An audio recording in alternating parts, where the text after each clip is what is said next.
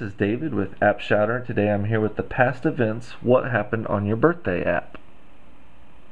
Past Events is an app that will allow you to find out what famous people were born on any given day, what famous events happened on any given day, and it offers a nice, simple, easy interface to do it. Kind of the idea is that you can do it for your birthday, so you can find out what has happened on your birthday in the past. But obviously you can also choose any other date and do it for those as well.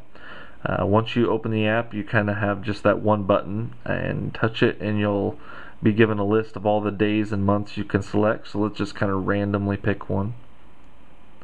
Once you get your date picked, just hit confirm date. It'll take a few seconds to download it. Obviously here you can see I'm on my Wi-Fi connection at home, which makes it pretty fast. It does take a few seconds to load over a slow Edge or 3G access, but it's not too bad. It's all text, and while it is a lot of text, it loads pretty quickly.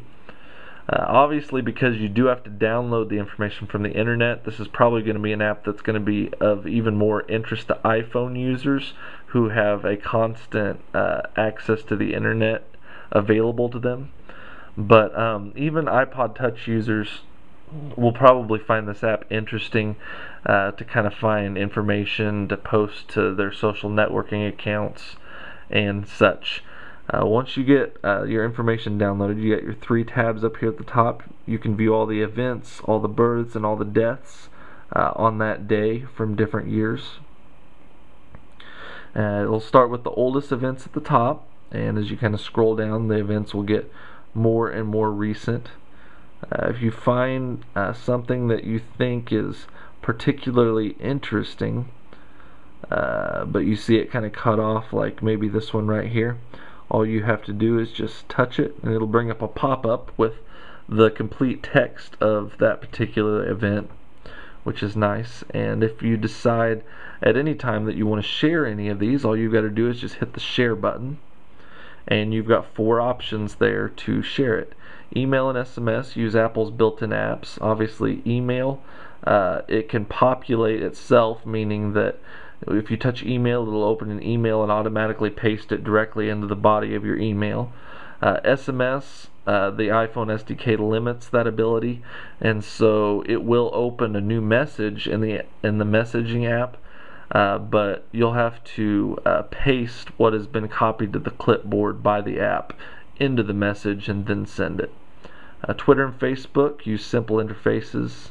You just kind of touch the button and you'll log in.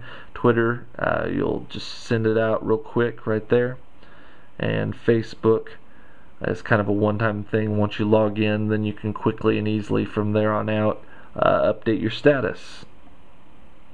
Down here at the bottom, you've got your back to select date button. And go back here and start a new one. The feature that I found the most interesting, the thing I use the app for most, is finding information about the current date. As you can see, you got the today button. Just touch it, it'll go straight to the current day, and you can go in and get information about it. This is pretty nice because you can find kind of some interesting tidbits about what happened years and years ago on the current day, and post it to Facebook or Twitter or whatever you want, which is a lot of fun. So as you can see, that's pretty much all that this app has to it. The interface is simple, but the app does exactly what it says, and it does it quickly and easily.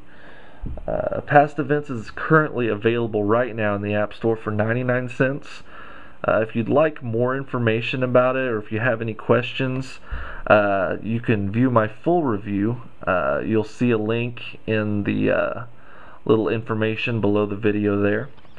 As always, if you have any questions, comments, or anything, feel free to leave a comment on this video or to visit appshouter.com and comment there.